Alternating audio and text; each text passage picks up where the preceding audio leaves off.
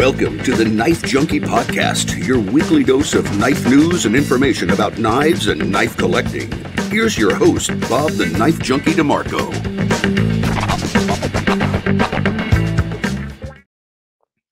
Welcome to the Knife Junkie podcast. I'm Bob DeMarco. On this edition of the show, I'm speaking with Volwest of Stati9n. If you've watched the show in the last few years, you know I've been a big fan of Stati9n ever since my knuckle duster phase back a few years. Stati9n specializes in making unconventional weapons and tools for combatives and survival in austere and occupied zones, drawing design inspiration from the weapons used by resistance and espionage organizations in the early 20th century conflicts. We'll find out how Volwest got interested in this subject and how he carved a niche in the knife world with it. But first, be sure to like, comment, subscribe, and hit the notification bell. And as always, if you want to help support the show, you can do so by heading on over to the Patreon. Quickest way to do that is to scan the QR code on your screen or to go to TheKnifeJunkie.com/Patreon. Again, that's TheKnifeJunkie.com/Patreon.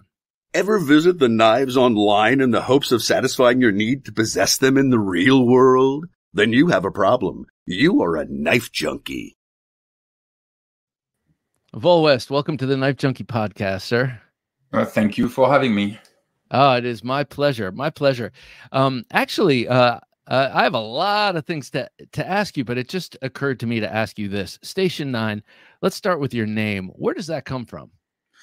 So Stati9n comes from S.O.E, basically World War II British guys that did a lot of things in Europe during World War II, mostly behind enemy lines. And they had many schools where they did many things, either development of gear, development of weapons, so on and so forth. Of course, training, physical training, psychological training. They had a pretty extensive fake document department, closed department, so on and so forth, for sending S.O.E agents on the other side of the line. And so Stati9n was one of those schools, and it's a pretty famous one just because they did all the development of weapons and weird things. Yeah. Well, I love it. I want to tell you how I first got interested in Stati9n. It was through the lapel dagger that you make. What is this? The number 2? That is the number 4, actually. The number. Okay. Yeah. All of the Stati9n products have a number and a name. Some of them have names, which is very cool. But this right here, when I saw this, I had to get it because I had seen a bunch of these little S.O.E and OSS lapel daggers that got sewn into clothing by spies and resistance people all during World War II and around that time. But my brother and I had a book full of weapons, and we always kind of pored over the spy weapons, and I always thought these were really cool. So what was your inspiration for making these kind of things? How'd you get into the making part? Well, it's kind of a long and complicated story. We first of all, there's 2 of us, but one of us doesn't speak English, so he's not here tonight. But there's 2 of us, and the both of us have known each other for many, many years, and we are both really aficionados and really kind of like gear buffs and nerds when it comes to World War I, World War II stuff. Obviously, we're French, so it happened on our soil. But so we've always been interested in that kind of world. And then the S.O.E has such a big role to play in the weapon development side of it and the cutting edge side of, knife fighting with Fairburn and all those guys, that it is hard when you're kind of into knives to not be into that world and kind of read as much as you can about it and why did they do certain things and all the concepts that go with it. Like the lapel is a massive concept, and so that's really what interested us in the first place. It's not necessarily the weapons themselves, but it's everything that goes around it and the concept that goes with it. I feel like today a lot of knife makers just make knives, which is great. But like we said, we are concept oriented.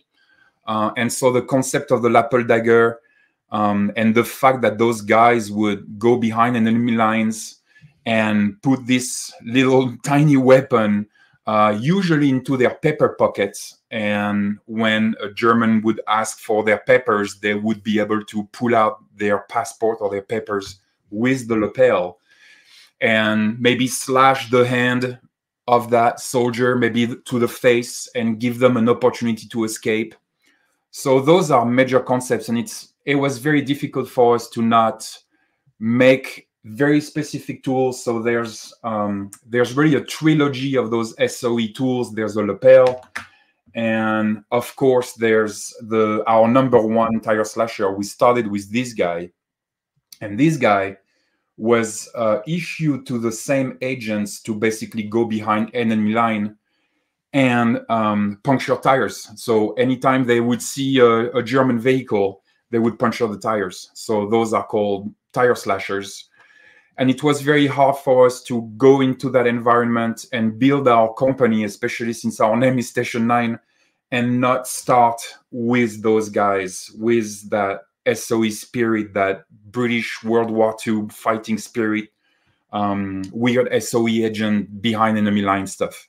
So those are two of the really big, there's a big four with the S.O.E, the lapel, the tire slasher, there's the S.O.E coin, which we are developing. So right now I have the prototype. You guys will be the first ones to see it because we've never shown it.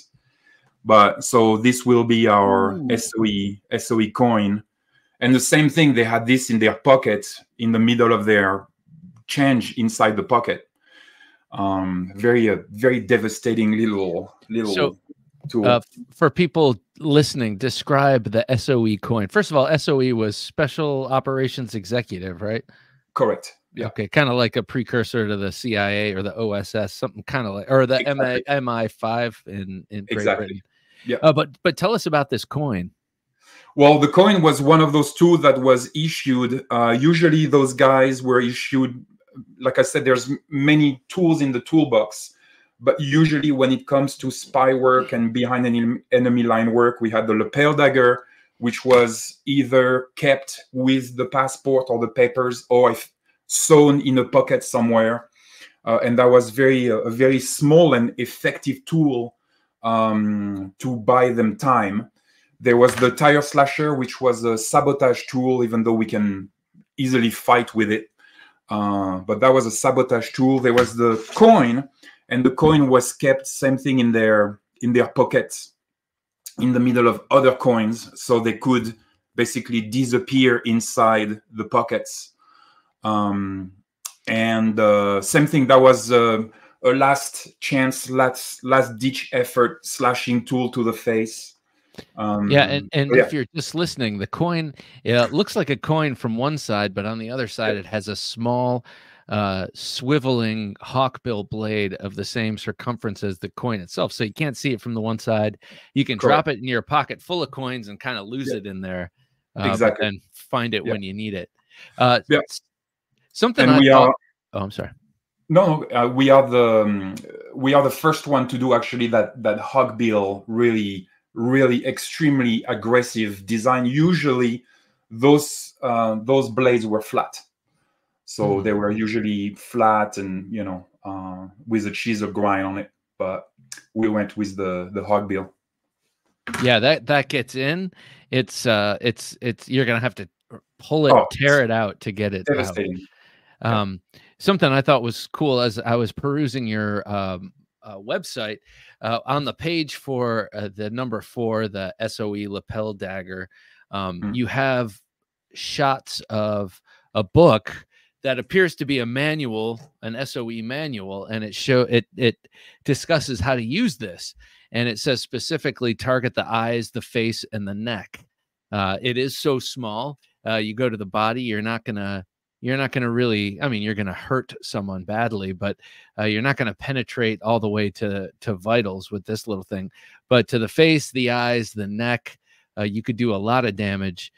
So I think that it's interesting about this, the little tire slasher and the coin, is that the tactic is at least half as important as the tool itself. Oh yeah, and that's why we enter the world of concepts. That's why we are kind of like, you know, those guys really thought about, okay, what can we hide on our persons easily? What can, you know, be used as effectively as possible, but at the same time be easy to carry.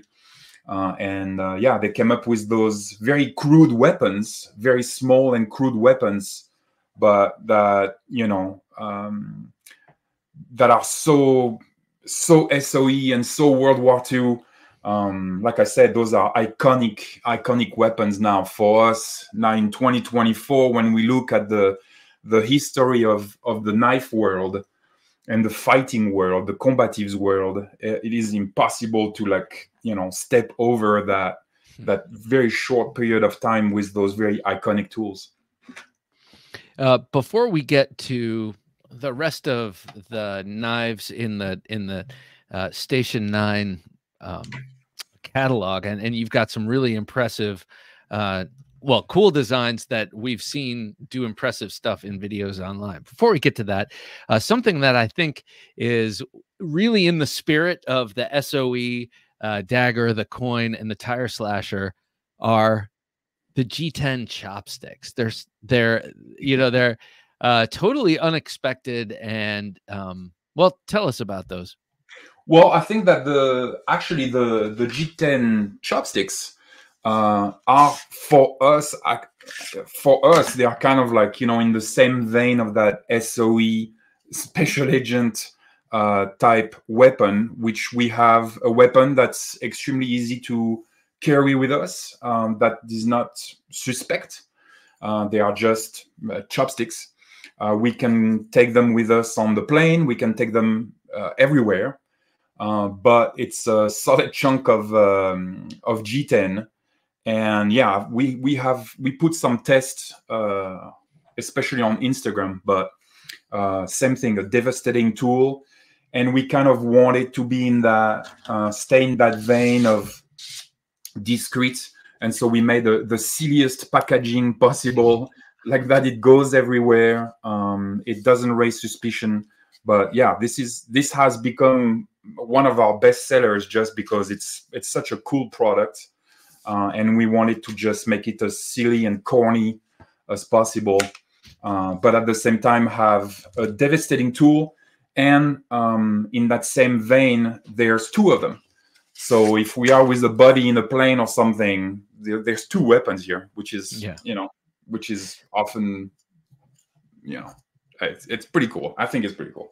So tell us about G10 and how it tests. I mean, I've seen a lot of G10 knives, undetectable knives, things that people market for, you know, getting into non-permissive environments. But I have never actually tested out G10. How does it work, especially in that sort of long, slender format?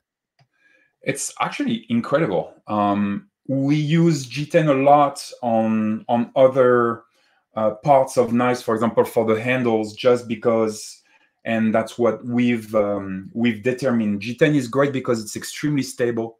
So we can go. My partner loves going into the jungle. I live in Montana, so we always joke that we do -40, +40 centigrades here. But G10 won't move in those environments. It can be wet, it can be dry, it can be extremely cold, extremely hot, and it's a very stable platform. It's also extremely hard. And if you do get, I don't know if you have Shanghai sticks, but it's actually pretty impressive how heavy they are and how dense G10 is. And I was actually surprised myself. We have another G10 tool in the line, which is our G10 push. And we've done crazy tests with those tools. And they perform so well. It's actually pretty impressive. So I've always been impressed with G10 and the performance level of those tools. What kind of tests have you done on them? Metal, jeans, anything goes, but mostly metal by, you know, very negative temperatures in Montana, which is usually extremely hard on gear. But yeah, I mean, they perform extremely well. Like I said, we have a lot of videos on our YouTube channel and also on Instagram where we show the capacity of those tools and the penetration. I mean, it's pretty remarkable. Well, it's funny. I love your test videos, especially considering I don't have much of a chance to go out and do the testing myself, or maybe it's more like I'd rather know that the knife can do it, but not do it to my own knife. Sure, of course. If you That's will, why I'm a we're here. collector. But so Jim is scrolling through your catalog here. But let's talk about some of the specifics here. I'm holding in my hand the Partisan, and something that's very interesting to me about this knife. It's about a 6.5, 7-inch blade. It's got this really nice, somewhat neutral micarta handle. It's a great knife, and we look at it, and it resembles a French chef's knife or a French fighting knife. A lot of them, a lot of similarities between those two. Especially the blade being wide enough to be the guard itself. Correct. Yeah. I'm fascinated by this knife because of kind of the historical inspiration. Tell us about this. Well, the Partisan came out of, this is our World War I line. So we have the World War II line, and we also have the World War I line. Right now in that World War I line, we have the Partisan and we have the knuckles, which were Austro-Hungarian issued to the soldiers during World War I. But the Partisan, what's interesting with this knife is that during World War I, French soldiers went into it, and at the time we were still transitioning between very long bayonets and field duty knives, and soldiers in the trenches. Remember, we went into that war. We thought it was going to last 6 months and be over. But French soldiers started realizing that we were in a very close quarter war, trenches. It was extremely cold. And I'm sure we've all seen photos of French and German soldiers during World War I in the mud with extremely thick clothing. Most of them had entire sheep pelts on them with very thick wool coats. And everybody realized that in the trenches, when it's cold like this, so we are far, far away from 2024 with electric bicycles and knives that are this small for fighting in the streets. But we were lacking a knife, and soldiers didn't have knives. And so they started going to the butchers in the small villages and grabbing butcher knives, which was perfect for them because it offered a very natural knife that everybody knew and had at home. And it offered a guard, which is, for us, at least in our world, in our Station 9 world, is absolutely necessary for battle. And it offered a really long blade, really thin blade that was able to go through heavy-duty materials like wool and sheepskin and so on and so forth. So they started grabbing those butcher knives, and a lot of French soldiers went to war and killed Germans with butcher knives. And so this is our homage to them, to those soldiers. This is our homage to those types of knives. Of course, ours is a little bit thicker. It's got a false edge on it. We modernized it a little bit. But it is the essence of that knife. The essence of that knife is a perfect World War I trench fighting knife, soldier's knife. You went with 1095 on this knife. One of my favorite steels. What do you find the benefit for a knife like this? Well, first of all, 1095 has been around many, many years. We have to understand that in the knife world, the metallurgy side of it really exploded this past 10 years with amazing steels that are doing amazing things. But we have a history, a very long history of hundreds of years where we used very specific steels for very specific reasons. One of those steels, at least for this past 50 years, has been the 1095 carbon steel. And what's very interesting for us here is that it's very flexible. So it's able to flex and not break, like D2, for example. A blade like this in D2 would be absolutely impossible just because it would break too easily. So we are, again, big proponent of rusticity at Station9. So we like rustic things. We like things that we can use. We like things that can be sharpened in the field extremely easily. And for all those types of blades, which are survival blades or combative blades, soldier blades, we stick with 1095 because, one, everybody knows how to make a really good heat treatment on 1095 by now, because we have years and decades of experience, which is what matters the most. I'd rather personally buy a knife in 440, for example, a very crappy steel to modern standards, you know. But at least I know that for the past 50 years, you have factories that have made heat treatment on that steel, that know exactly how to make a really good heat treatment on that steel. And it's the same with 1095. 1095 is a classic steel. It holds the world record for cutting. So, I mean, easy to sharpen on the field for soldiers. Let's remember that this is, for us, a soldier's knife, a soldier's blade. So I can be in the trenches, grab a rock, grab a mug, a ceramic mug, and I should be able to sharpen my knife. Very easy to maintain, cuts like crazy, and will bend under certain forces and not break. And it's what we want with a soldier's blade, a utility blade. Yeah, it seems like a natural fit for a combat blade. Yes. I mean, you know, K-bars, which are legendary, also use 1095. All the tops knives and all the outdoors knives worth their salt are 1095 or something also tough. You know, there's a, you know, 3V is a kind of a luxury steel in that sort of category, but 1095 is, like you said, like tried and true. It is proven. And to me, it makes the most sense on something like this, which is also tipping its hat towards history. Oh yeah, absolutely. And it's a long blade, so you want that. You want a mild steel. You want a steel that will be able to move. You know, that's super important. If we were on something smaller, and we have smaller tools with us, but on smaller things, then we can try things and go to different steels. But again, this is World War I mud, trench coats, and you know, that's what it is. That's really the soul of that knife. Something about this knife that also is interesting to me conceptually is the fact, well, you know, it's based on the history of people grabbing what they could grab and what makes the most sense for trench fighting, something that's already optimized for cutting meat. And, you know, that's what you're doing when you're fighting hand to hand, you're cutting meat.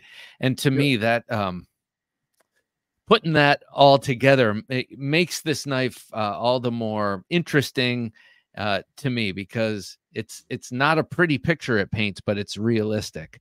What are you going to go for? You're going to go for something that's already used for that purpose. Yeah. Like we always say, if you jump back to World War I, we put you in a trench, we give you, you know, a big heavy coat, you're in the mud, and we're going to tell you, hey, you're going to fight hand to hand with another guy. What do you want? You know, do you want want this? Do you want that? Yeah, I'll take that. Yeah, I'll take that. Speaking of that, I mean, this, so these are your knuckles, Yeah. and they're based on the knuckles issued to Austro-Hungarian soldiers during World War Correct. I. And to me, you know, well, first of all, as someone who didn't serve and was never issued any weapon, you know, that's a whole different world to me. But the fact that people at one point were issued something as close and personal and just devastating as knuckles like this Yeah. is very interesting. There's no palm swell. There's no, we're used to seeing certain kind of knuckles that come down here. And tell me about this design and how you chose this and why you chose to go knuckles at all. Well, so back to World War One, Austro-Hungarians were issued this, and first of all, it's a very clean, simple design. It's extremely violent, which we love, and it has no palm swell. So when they were issued this, you have to remember that at that time they had to service their weapons. They had to work their weapons constantly. And so they were issued those because they could wear those knuckles in the trenches and still manipulate their gun, load their guns, fire their guns. But if somebody came over the wall and fell into their trenches, they could also just right away fight them with a tool in their hand. So that's why those were made that way. And again, with Station9, we're into concepts. And that concept of being able to have knuckles, but at the same time grab somebody by their coat, headbutt them, manipulate a weapon, grab a knife, do all those things was extremely appealing to us and very interesting, not only historically speaking, but also in terms of combat and combatives on the ground. We modernized them because we made them out of aluminum, so they are extremely lightweight, very easy to carry in the pocket, but it's a devastating tool, absolutely violent, but extremely interesting in the sense that if we transpose it to our modern day, I can still grab somebody, I can still open a door, I can still open a car door, I can still grab my phone. I can do a lot of things with them that we cannot do with regular, more traditional knuckles. So that's why we went with those. And again, they fall into our World War I territory with the partisans. So those two things go together. And we have a third that will complete this set of this World War I set, coming hopefully this year. Oh, can you give us a hint, or is that still to be determined? I can't give you a hint, but it's gonna be pretty wild because I think it's gonna shake up again a little bit the belief system around certain tools. Okay. And so yeah, I will gladly come back on your podcast and talk about it. But yeah, cool. I already have some ideas. We'll see if I was right. Good. Before we move on from the knuckles, something that I used to think was very necessary with knuckles is weight. The weight of brass, for instance. You pick up brass knuckles, and a huge component of what you're getting out of that is additional force from the weight. These, it seems like what you're getting out of is additional speed. You've got these terrible spikes on there, and you can go fast with these and recover quickly with them. I've hit them with my bob dummy. I had to wrap, as I was showing you before, I had to wrap a little paracord in there just to make it easier for my hands to fit, but they really stay stable in the hand. What if any thought went into the trade-off of weight? So the trade-off of weight is, again, how we're going to use the knuckles. Most people have in their mind that we use knuckles like if we were boxing. For us, we come from the combative schools, And so for us, it's going to be angle 1, angle 2, it's going to be hammer fists. And when we use knuckles with hammer fist, we actually don't need that weight. This is going to be devastating in the face. I mean, we can imagine, but if I go hammer fist, it's going to be absolutely devastating, and therefore I don't need that weight. Same thing if we are on clinch or something, and I can hit the ribs with this, or just even rub the ribs, it's going to be extremely painful. So I think there's a little bit of myth with knuckles in how we use them, what they are for. Most of the time, the knuckles are so devastating that we actually don't need to traditionally box with them. I can just do little jabs with them. But for us, in our school of thought, we go full-on combatives with them, and therefore it's all hammer fists. Angle 1, angle 2. And yeah, there's no need for weight here. Huh. That's to me, angle 1 and angle 2 and that kind of raking motion is what I end up doing with these. And all knuckles. I have another pair of knuckles that are a little bit more traditional with the palm swell, and they still are not as comfortable to me in anything but that hammer fist and that sort of raking motion. So that's cool to hear. But so you're talking about combatives and how you come from less of the your instinct with these is to do something more like Filipino Kali or whatever art uses a knife, as opposed to, say, boxing. So combatives go into your designs, and it seems like outdoor survival and survival in austere environments, as your mission statement says, is a big part of it. Tell me about your combatives and your outdoors experience and how those come together with you and your partner to create these cool products. Well, I mean, and to just go back just a few seconds on this, because you mentioned Kali, for example.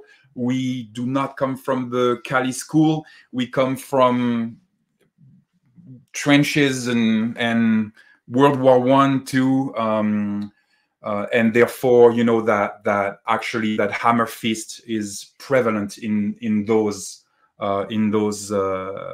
concepts and sets of combatives. Everything else. So basically, after those World War I, World War II sets, we have our urban line and our outdoors line, if we can call it that. But yeah, it's the same thing. We've worked intensively with the military, and my partner and I really wanted to put out a soldier's knife. We felt that even though they are really good soldier's knives on the market, we felt that something a little bit more rustic was needed, and so we came up with the number 8. I don't know if you have a number 8, but the seer. The seer, yeah. Yes. So that really is the start of our outdoor survival, concept. And the seer, it's the same thing. The seer came out of for us a need for a military knife, and by now we just signed our first contract with French Special Forces. Oh, cool! So they are, they bought it. Congratulations! That's a real feather in your cap. Yep. But so we really wanted to go back to the roots with the soldier's knives. Bowie, very simple, 1095, 5'1¼ double guard. We again emphasize a lot on the need for guard. It's amazing the amount of fighting knives on the market today without a guard. But we wanted a double guard, and we made it, of course, kind of modern and not as pronounced as some other double guards. And again, this very simple, simplistic, rustic handle, G10, So very, very rustic, very usable. Like I said, 1095 G10 handle. So, you know, a very, very strong knife. It's not too big. It's not too small. It's not too heavy. It's not too light. It kind of fits that perfect spot for us. So yeah, we are extremely happy with it. It's definitely my favorite knife in our collection, but you know, well, yeah. let me please give you some observations I have about this knife. Go for it. Couple of things. I got these on the same day, and I did a totally non-scientific thrusting test against the box it came in without any weight in it, and this was an amazing penetrator. This and maybe it's that swedge, maybe it's the tip and how it's all set up, but this so effortlessly penetrated very deeply with very little effort. So that impressed me and surprised me right off the bat. A couple of other interesting design things I found is that though you definitely added the double guard with the top guard smaller so you can use the thumb on the back of the blade and all that, you still maintain some of this French design. Even if you didn't have that guard there, the width of the blade against that handle would still act as a guard, which is something that we see very traditionally kind of in this knife here. Correct. And then the long swedge starting from all the way near the ricasso and coming all the way down is A, very effective for those thrusts I was talking about, and B, to me is kind of a tip of the hat to that Mac V SOG design with that super long swedge. And good for you. Yeah, this thing hits on all cylinders for me.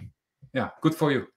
Yeah, the long swedge is actually a throwback. So we are huge Vietnam War buffs too, but yeah, it's a throwback to a more traditional 80s, 70s, 80s, you know, type design.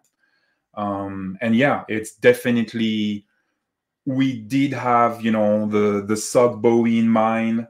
Of course, all the Randalls, you know, the 15, the Randall number 15. But yeah, so it's the child of all those, you know, kind of combat knives.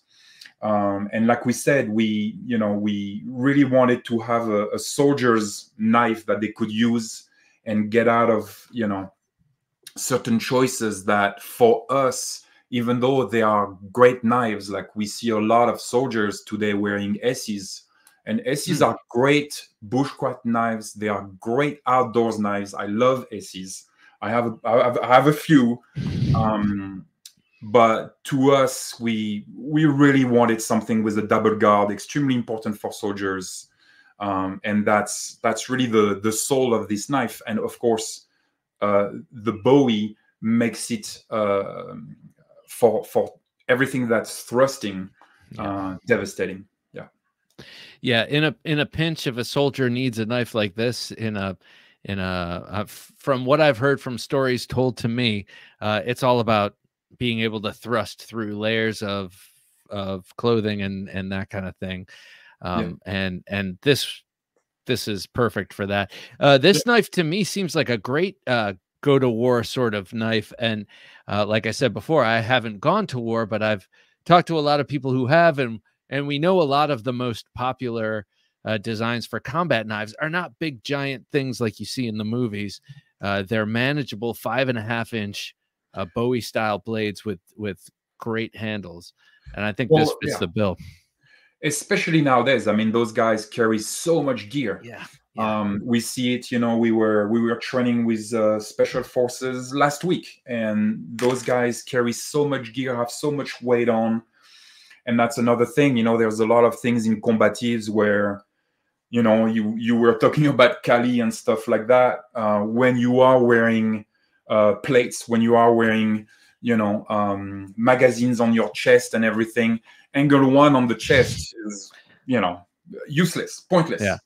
So we do go back to more traditional combatives theories and concepts.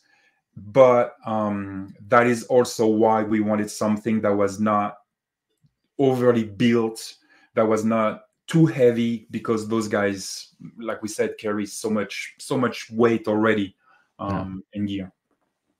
Yeah, I mean, to me, this is this knocks a venerable knife out of the water for me, which is the SOG Seal Pup, and I love that thing, and I carry it in my backpack.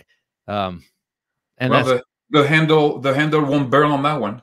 Yeah, exactly. That's in my backpack in case I lose the backpack. That's why I wouldn't carry this all the time, because it's. So something cool about this knife, and then you also have a very small clip point blade that is definitely like it's like a neck knife, but both that knife and this knife not come with, but you can accessorize with sheaths that have pouches and all sorts of survival accoutrement. To me, this is a fighting knife, because I'm not doing either, but I'm not out there in the woods surviving, so I don't look at this and think survival knife immediately. Right. But that is what it is, because it's called a sear knife. So tell us about the packet, the sheaths with the extra on them. Well, and that's what we wanted to do with this knife. We wanted, so right now, if you look at soldiers, you'll often have that sear concept ingrained in them, which is great. But I personally feel that the sear stuff went more and more bushcraft and less survival and resistance. And so we kind of wanted to balance again this sear concept. And that's why I think a lot of guys end up with knives that are not necessarily fighting knives, but that are tools, which is great. We need a tool. With the sear, we wanted a tool, but also a weapon. So we wanted to marry both tool and weapon to kind of rebalance the thing. And because it was in that sear vein, we were like, okay, well, we would love to also be able to attach a sear kit, a survival, evasion, resistance, and escape kit to it, to be able to put some gear to go with it, to go with that cutting tool implement. So we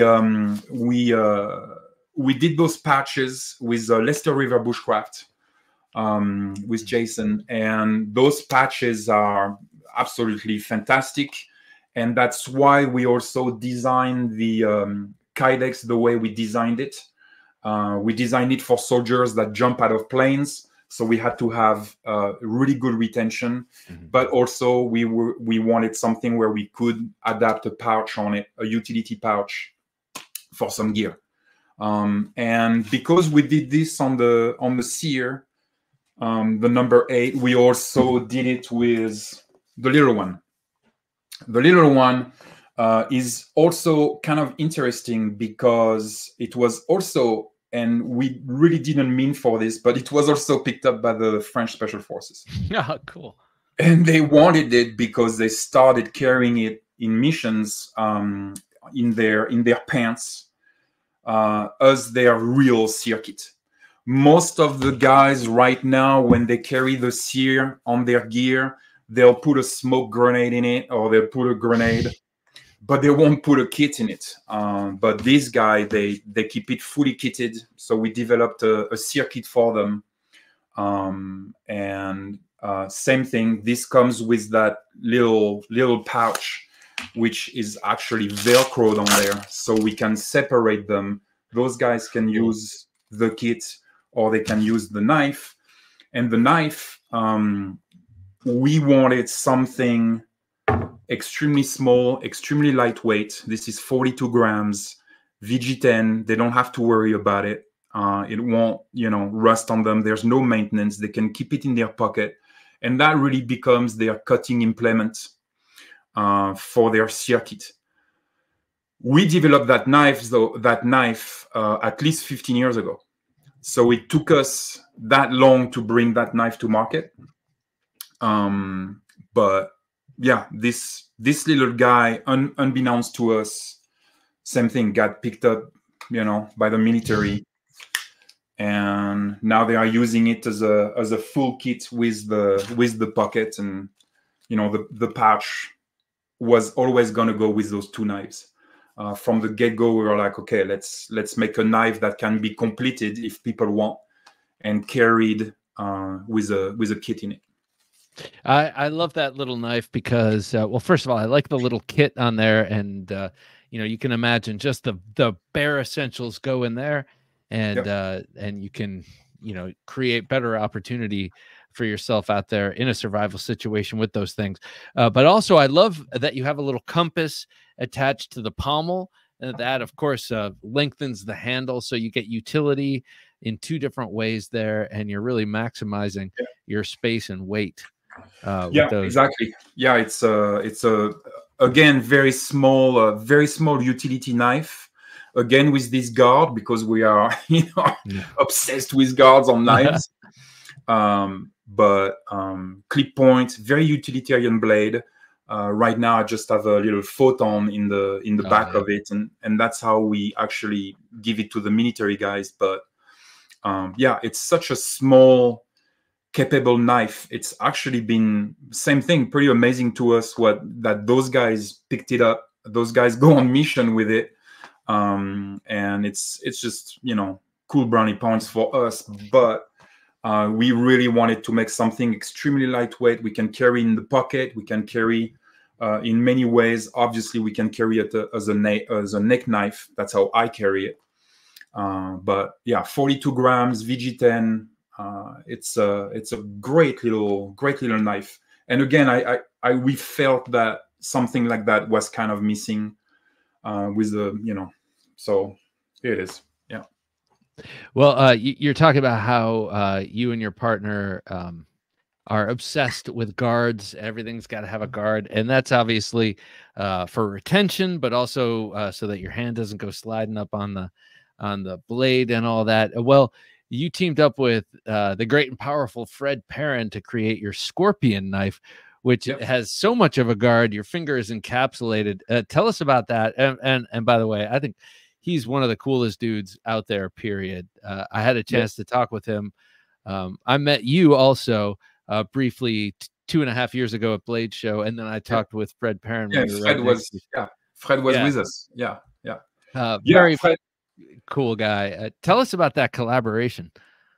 Well, first of all, so my partner is a full-time knife maker. He's been a full-time knife maker for 20 years, and he actually apprenticed with Fred. He's the only knife maker in the world that apprenticed with Fred for many years.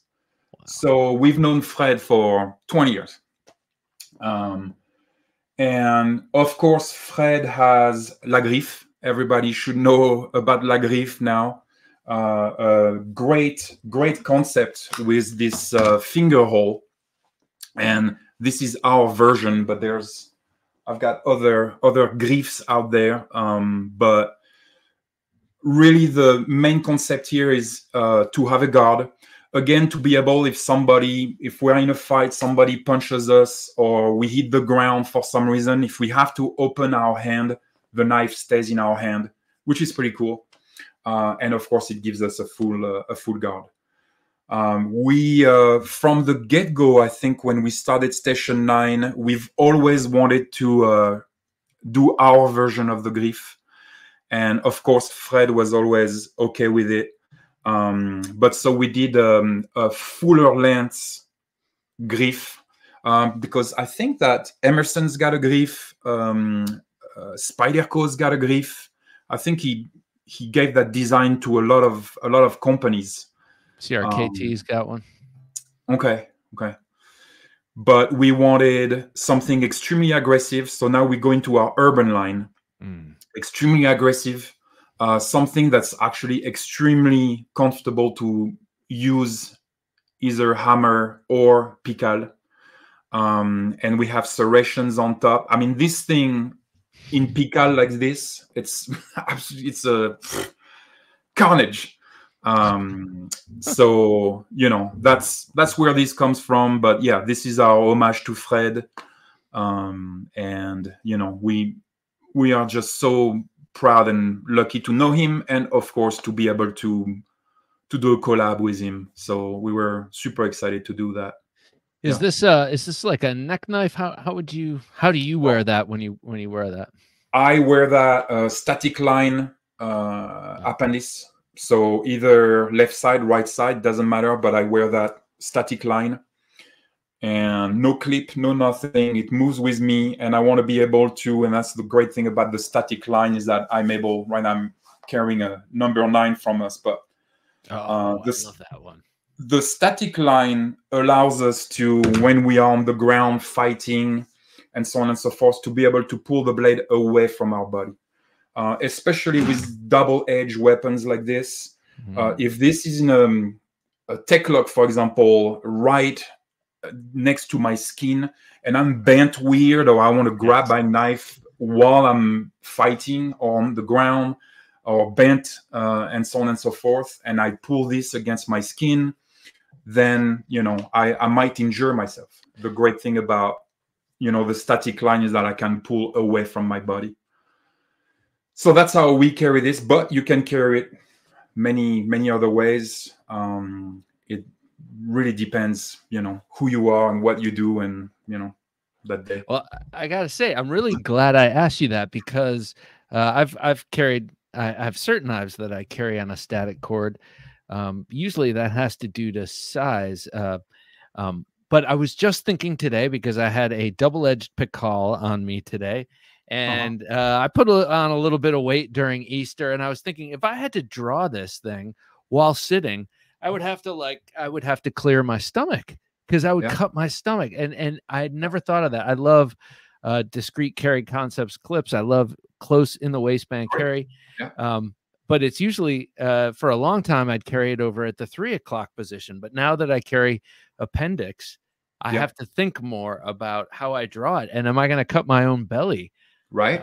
Well, especially with, especially with double-edged blades, and, you know, but the static carry, I can pull my knife. I'm not against my skin. I'm not against, you know, my own body. So that's really the great way to use that Stati9n. So you have mentioned your partner a few times, and I've been following him for years. Mr. Lopez, knife maker, does amazing stuff. Tell us a little bit about him and his angle on things. Well, he's my brother from another mother, so we it's actually pretty rare to have exception, especially in this world. In this world of mixed combatives, guns, knives, and so on and so forth, it's pretty rare to find somebody where you actually agree on everything. And that's the case with Tony. We actually started Station9 before we started making weapons. We did courses, so we taught people combatives. So that's how we really started with that universe, and that's actually how we met Fred. We met Fred through combatives, not through knife making. But so yeah, I mean, that's really the key for us. Is, like I said before, we are more into concepts than knives. We love knives, obviously. We are, you know, obsessed with knives, but what really tickles us is all those little concepts that go with it. Why Stati9n? What's going on there? Why tech lock? Why did everybody move to tech lock? And tech lock is great when I'm in the military and I wear a uniform and I have plates on and I have to put a knife on my plate carrier. Fantastic. Street stuff. So it's weird because you have all those little micro universes, and everybody's kind of like going from one universe to another, saying, "Oh, in your universe this doesn't work. In your universe this doesn't work." But there are different universes, and that's the hard part with, I think, the knife world, is understanding: am I holding a bushcraft knife or am I holding a combat knife? Am I holding let's go in the wood, cut mushroom knives, or am I holding a combative knife, a fight for my life knife? And what does that mean to that knife? How is that knife built? Why is it built that way? You know, yeah, if I have to pull out that knife and I'm holding that knife and somebody headbutts me, or I trip on a sidewalk or something and I fall over and my hands open because that's a human thing to do. Yeah, am I going to lose that knife, or is that knife going to stay in my hands? All those things start becoming extremely interesting to us. And so, you know, it's just like we were saying with the partisan. It's great to fight in the streets in the streets of San Diego with little knives when it's always 100 degrees and everybody's t-shirt and shorts. But what happens to us in Montana when I have to fight guys that are cowboys, that are wearing Levi's, you know, jean jackets and sweaters and snow hats and have beards, and, you know, it's a different world. It's a completely different world. And so it's fascinating to us on how those micro worlds affect tactics and combatives and concepts. And then we go back to concepts and we're like, okay, during, World War II, if I was a guy that was pushed out of an airplane dressed in civilian and I had to, you know, spy on Germans, I would have a set of tools and skills that was defined by that environment. And the concepts coming out of that are fascinating. So, you know, the concept of the grief is fascinating, you know, when you start digging a little bit. So yeah, it's great to have found a partner that, you know, is into the same thing and we think the same way and we have the same culture. You know, we both feel that we have lost a lot of that knife culture in the past 20 years. So, you know, this is our little contribution to this culture and the knife culture and the fighting culture and the street culture, the soldier culture, the bushcraft culture, you know, but it's all different tools. And, you know, I would never go to war with a bushcraft knife. Yeah. And I would never go carve a spoon with, you know, with a battle knife, you know. Well, I appreciate the I appreciate the attention to the different concepts and designing within those concepts and within those realms. But what I really personally appreciate is your and Stati9n's unabashed dedication to making weapons and to making them time tested, especially in a time where knives are especially out of an overabundance of caution, relegated to the tool. You'll hear a lot of guys say, I just review tools. These aren't weapons. Don't demonetize me. And I totally get that. And a lot of people aren't into combatives and stuff. But for those of us who are and who love the history of weapons and are interested in those eras that are not that far gone, yeah, I appreciate what Stati9n is doing. What before I let you go, what anything in the offing, any concepts that you're thinking of? You don't have to announce future knives or anything, but any concepts in the offing that you'd like to, as a company, take on? Well, I mean, we are still working on developing our urban line. I still feel that there's a gap within the combative knife world with women. So we are developing right now a tool that is going to be, we feel, appropriate for women. Not that they can't use any of those big knives, but there are certain realities, just the way women dress and just the way their clothes are designed. There are certain realities here that we have to obey by. So I think for us, the big challenges ahead, we were asked again by the special forces to develop another tool for them. Everybody wants us to make a shovel. We love shovels. So there are plenty of great challenges for us ahead. But I'd say as of right now, and that's after developing the number 9, which is, right now kind of our flagship urban blade. But it's gonna be tackling that gap with women, self-defense, and combatives.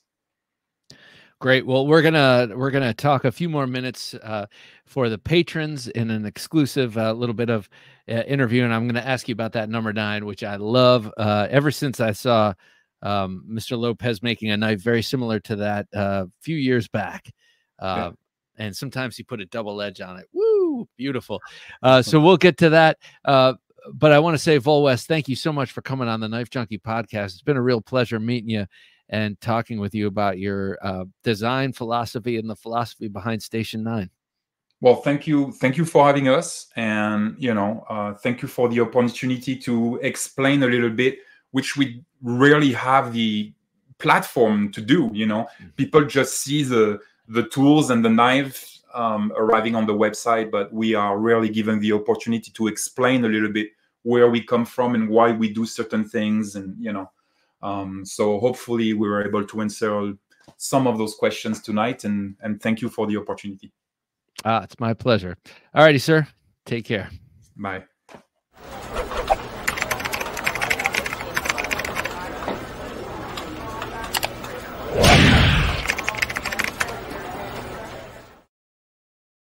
There he goes, ladies and gentlemen. Volwest of Station 9. If you aren't familiar with them, definitely go check out their Instagram and all their test videos and their products as they come out. They make some seriously cool stuff, and as you heard, really deep and interesting philosophy behind everything they do.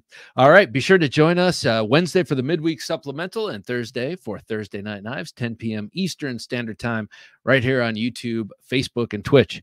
For Jim working his magic behind the switcher, I'm Bob DeMarco saying until next time, don't take dull for an answer. Thanks for listening to the Knife Junkie podcast. If you enjoyed the show, please rate and review at reviewthepodcast.com. For show notes for today's episode, additional resources, and to listen to past episodes, visit our website, TheKnifeJunkie.com. You can also watch our latest videos on YouTube at TheKnifeJunkie.com/YouTube. Check out some great knife photos on TheKnifeJunkie.com/Instagram, and join our Facebook group at TheKnifeJunkie.com/Facebook. And if you have a question or comment, email them to bob@TheKnifeJunkie.com or call our 24/7 listener line at 724-466-4487, and you may hear your comment or question answered on an upcoming episode of the Knife Junkie podcast.